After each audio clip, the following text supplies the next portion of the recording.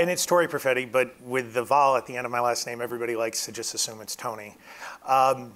So as chairman of Floridians for Solar Choice, I'm going to try to give the Cliff Notes version of how this all came about.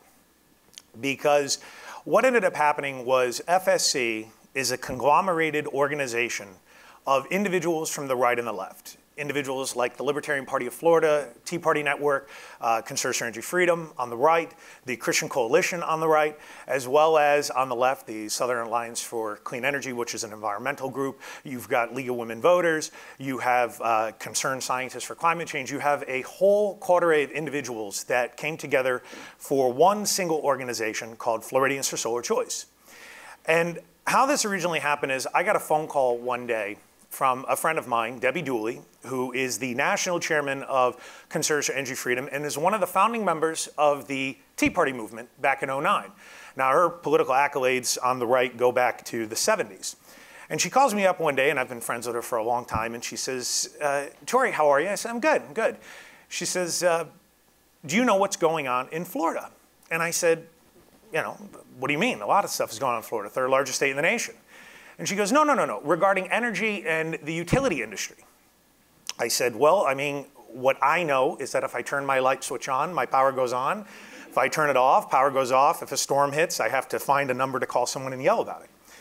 And she goes, no, no, no, no, read about this. So I went to read about it, and come to find out, Florida was at the time, this was in 2014, moving into 2015, was one of only 4 states at that moment where the utility industry was the only allowed industry to sell energy to individual homeowners or businesses. Meaning that if an individual wanted to enter into a contract with a solar company and have that solar company front the cost of the installation of the system on your home or business and sell you that energy as part of the plan, you were not allowed to do that. So being a conservative, being very far to the right socially and fiscally, I said to myself, well, you know, that doesn't sound very conservative. That doesn't sound very free market. You know, I don't own solar, but I don't think it's correct that you have a single government-sponsored monopoly that gets to dictate all energy sales. You know, I don't drink coffee either, but I don't think Starbucks should be the only person that is allowed to sell coffee. I think that people deserve choices, and you can make those choices responsibly. So that's where FSC originally came about, where I wanted to become chairman of this organization. And then we met with groups on the left, and we created our own amendment. Our amendment was very simple. It was going to give individuals the right to enter into that contract with a solar company and allow that solar company or any individual to front the cost of a system and sell you that energy. Along the way, though, when we started collecting all of our different groups on the right and the left, and we also had the Florida Retail Federation, the Hotel, Restaurant, and Lodging Association, a lot of business groups, we were opposed very viciously by the utility industry and many of their allies, which, while not numerous in population of citizens, very numerous in money. And money matters in politics. But something that we had going for us on FSC side is that all the general leaders in the organizations, people we work with, were all actually professionals. We're professionals within marketing or PR or running campaigns. I do that myself. I have a small business as well, as do many of the other people that were involved. People have been involved in politics going back to the 70s. And it's easy to understand where we were at that time. And of course, the utility industry came up with Amendment 1. Now, this was roughly a 2-year process from FSC's founding to just the end in November of 2016. And in that time, FSC, 1, has never lost any of our members, but have participated in led fights to, 1, help pass Amendment 4, which removed the tangible personal property tax on individual purchases for solar, and defeated Amendment 1. And we did this with very few monetary resources. And Amendment 1, as an example, we had $20+ million thrown at us with about 200 grand in our pockets. And we still won. About 50.7% yes, 40 9.3% no. You have to get 60% in Florida to actually pass an amendment. So here we are, an organization comprised of individuals on the right, Trump people, myself, Al Gore, Hillary Clinton, Bernie Sanders people on the left, and all of us were able to set a bar where we selected an issue, focused on that issue, created messaging around that issue, and came together to actually lead a fight which has done something in the state of Florida that everybody thought was impossible. And that was to actually open up first the discussion and then create meaningful change through actual policy voting regarding the energy industry and solar. Florida, as the third largest state in the nation, has one of the worst solar penetrations in the country. I mean, the Sunshine State. So we have the greatest potential east of the Mississippi and solar policies that are dark age oriented. They're monopolized. And we accomplished this fight. And as I said, I'm trying to make sure I honor the time here, so I wanted to give you the Cliff Notes version of how this happened. But I think what's important is, and I continue to get asked this question, I think it's important for this conference, is people continually ask me, how in the heck did you bring these many different political organizations, business organizations, ideologies together, never lose a member, and fight one of the wealthiest, influential organizations in not just the state of Florida, but in the United States, the utility industry, and actually win? So there are three very, very big things that ended up happening with this. One, I have a very big rule, and that rule is do no harm. And what that means is we never, ever made any single organization, any single person have to choose their ideological purity or belonging to FSC. See, I'm very realistic in understanding that ideology, your belief system, your partisanship is actually not a negative word to me. These are sacred values that many people hold. These aren't things that you should have to necessarily turn in to find an issue that could potentially allow people to unite together to do something for a state or for a group of people. So the rule originally created was we would do no harm. We would listen and communicate with each individual group that we were attempting to bring on board, and to include the citizens of Florida, and figure out how is it that we're going to focus on this single issue, build the messaging around it, and not allow that messaging to get broke, while at the same time making sure that the street cred of every individual organization involved can't be called into question by the activists and the organizational members that belong to it. Because that's an incredibly important thing. Look, people who belong to organizations, nonprofits, conservative groups, liberal groups, whatever it is, if you do it and it's your belief and it's real, then you've built credibility, reputation, and respect with the individuals that you pal around with. We did not impact that. So we made sure that the amendment that we first came up with as FSC and the fights that continued over the next 2 years did no harm. We made sure that on the right, free market, personal choice, and not mandating that people purchase solar power was an important part of the campaign. But on the left, you get solar power, clean energy, more environmental benefits, right? So we were able to take a cleaner, renewable energy power, combine it with individual choice through the free market, where it could become economically viable and not mandate to people. We combined the two, and we were able to lead this fight. So the do no harm was the first part of this. The second is any good consultant, and I say that, remember, good consultant, okay? There are a lot of people that I find today, especially in Florida, that continue to pop up and They always want a piece of your business, and they know everybody in their Rolodex is great. Well, Google exists. I can put phone numbers in my cell phone as well and impress somebody and call them up. But do they pick up, and will they listen?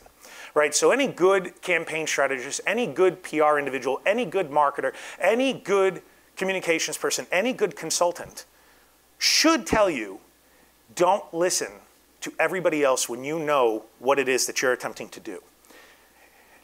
And I get it, that sometimes sounds contradictory. Well, wait a minute, what do you mean don't listen to everybody? Look, if you understand the message and you understand the team and you understand the fight and you believe in the fight and you're ready to go forward with it, then everybody else is going to have an opinion that doesn't belong to your group. And everybody is going to start throwing rocks at you, and they're going to say, no, you got to do this. No, you can't do this. Understand what your message is, understand your fight, and move forward and do it in a professional manner. Take it each single day by day and understand if you have to adapt, but don't change what you understand is correct, because the moment that you break is the moment that basically you were lying, because what you said originally is, we believe in this. We understand this, we came together, we're going to fight for this, but you know what? Gosh, this entire row over here is correct, so I'm going to listen to you and I'm going to start changing what we're doing. That is an incorrect way to think of attempting to make change regarding policy and politics and laws. This is not theory. Everybody gets to do theories. People write books, people do things, but executable action, that's the reality of politics. You can protest, you can cry, you can scream, you can yell, you can Facebook, you can email, you can yell at your friend in a bar while you both are drunk, but it really doesn't matter, because it's about the execution. Did it matter when it mattered? Did it matter on vote day? So we stayed very professional and very on message. We never broke. Nothing actually ever took place, no matter what was thrown at us, no matter all the advertising, no matter all the things that happened. All we ever made sure to do was adapt to continue rolling forward. You don't adapt to stop in place. So that was where our success was partially able to not be matched by our opponents. We don't stop. We simply adapted and rerouted and then continued to move forward because we knew what we were doing. And then third is understanding the people that you're talking to, right? I like partisanship, and I don't like the word bipartisan, and I'll tell you why. Bipartisan means that I'm going to ask you to give something up that you really believe in. And look, to me, that might be easy to come to any one of you and say, all you have to do is this. I just want you to give up this one part of you. But we can then get along. If we're talking about an empathetic opinion, if somebody came to me and said, listen, Tory, all I want you to do is give up this one common core belief you have, then we can be friends. I don't know, it doesn't sound like a great friendship. It sounds like I'm already attempting to adapt my personality, my character, my beliefs, everything that I've ever stood for. So I enjoy the word, and I'm trying to figure out if I can trademark this. I don't know if anybody created it beforehand, but I like multi-partisanship, right? And people tell me it was created before I said it, but I disagree with them often. Our partisanship and our understanding of each other's individual belief systems was our greatest asset, on top of the do no harm, right? You had people from the League of Women Voters and people from the Christian Coalition arguing on the same similar 30,000-foot message view of why Amendment 1 was an incorrect policy, and it was incorrect policy for the state of Florida. You had Tea Party members, and you had libertarians and Republican Liberty Caucus members standing with hardcore Sierra Club and environmentalists and evangelical, what you would call evangelical environmental network Christians, all standing and speaking on these same issues. That partisanship was incredibly effective because, again, we understood how to utilize the things that made people passionate. I'm a believer that if you're going to find an issue, like we did, then you have to be able to legitimately respect, not fake respect, right? not when somebody says, oh, yeah, no, I can kind of tolerate what you think, but I hate you and I don't want you to say it, right? You have to legitimately understand if you're going to enter into any kind of an organizational agreement where you're going to run a campaign and it's going to be all these different people, you have to understand the pitfalls, right? And this is number 4. Reputation. Every person that got involved, these weren't just individuals. And that's great that anybody who's an individual, you don't have to be in charge of something or a chairman of anything or on a board of anything to attempt to make policy change. But every individual in these organizations had reputations. Reputations of standing for those things that organization believes in.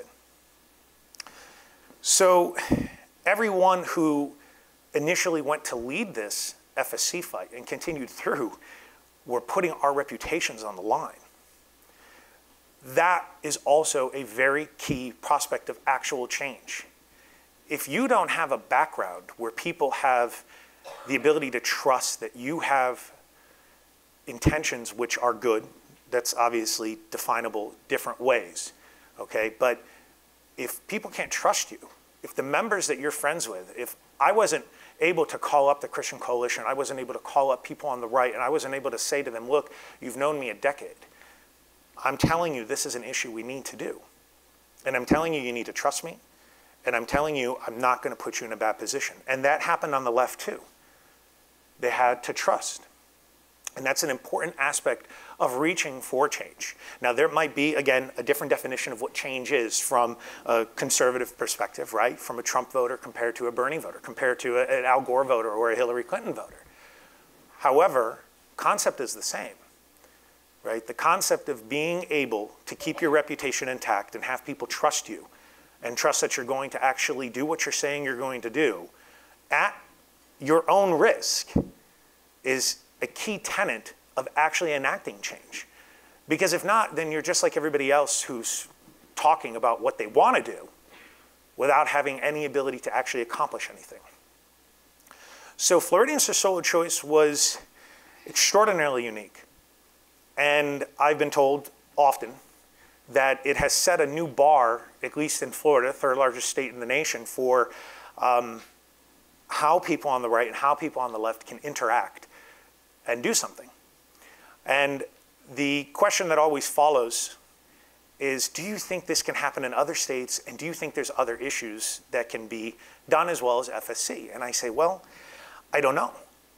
I think that it's extraordinarily difficult because you have a large amount of people who are going to want you to adapt more to their bipartisan style. And you're never going to accomplish anything, in my opinion, and in the members of our group's opinion, if you're making people trade off all the time. And you're making people say, well, you know, on Monday you can be 50% less of this belief and I'll be 30% less of this belief on Tuesday. So my answer is always generally the same. One, it depends on the situation and it depends on what you're fighting for. It depends on what other people have an interest for. What we did with energy and solar, we took clean energy and solar policy, but we put it through the free market, non-mandated, and gave people choice. So people in Florida don't have to buy solar. I don't own solar. I don't even own solar stock. But I can if I want. Left gets what it wanted. The right gets what it wanted. Nobody harmed each other. And we were able to accomplish one of the largest victories in the state of Florida's history relative to the resources that we had. So I think I shall leave it with this. I see the red numbers. I think it is important, especially, and I'm very thankful to be invited here to a frank conference and where people are supposed to talk openly. And I had a conversation last night while I was at dinner with some nice people who actually, that I thought were nice. And they asked what was one of the biggest issues when we first started, besides all the other things I mentioned. And one of the biggest issues that would happen is keeping your street credibility. So if I were to stand next to somebody on the left and take a picture with them, would your people that you're friends with on Facebook go nuts? Would people freak out and think that you had betrayed every single thing you've ever stood for? So we made sure that do no harm rule was broadcast in a very big way and communicated correctly, that people understood we weren't asking anyone else that we stood with to believe what we believed outside of this one issue, and that you can go and fight the good fight that you believe is the good fight. And I think that that is probably going to be one of the difficult issues going forward, if there is ever another political ideology that people unite on, another decision, another piece of policy in Florida or anywhere. Is you're going to have to be very careful, and we have to be very careful of what issue is chosen, so that people get to keep their reputations and their respect intact, and nobody feels like they have been discounted or their views have been considered less. So it has been an honor to be here. I appreciate it. Thank you for letting a Trump supporter speak. We have to go, but there was one question that I wanted to ask you, and that is, when this issue came to you, and then you went to all your people, and the folks from the left went to all the people, how much time did you have to invest in explaining that the issue was important? Or when you put it out there on its face, did people get it right away? So this is, we just have a couple of seconds, but I just am curious about that. This is the reputation part. It took me a week. When I called everybody that I knew, and Debbie Dooley called people that she knew, it took us about a week. And that was mostly just getting hold of everybody.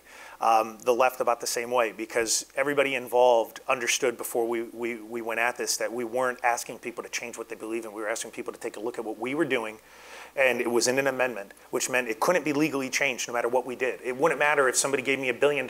You can't change legal writing once it's actually being proposed and it's in action. So we were able to use that as great proof that, look, all we're doing is what we're saying we're doing. There's no hidden message. There's no hidden anything. Nothing. Everything you see is in writing. That's it. That's what we fight for. There is no tricks. It doesn't matter who posts anything. I don't care what anybody says. All you ever had to do was say, go read the writing. It's done. You can do it yourself. I don't even have to talk any further. Awesome. That's what I want to say. Thank you. Thank you very much.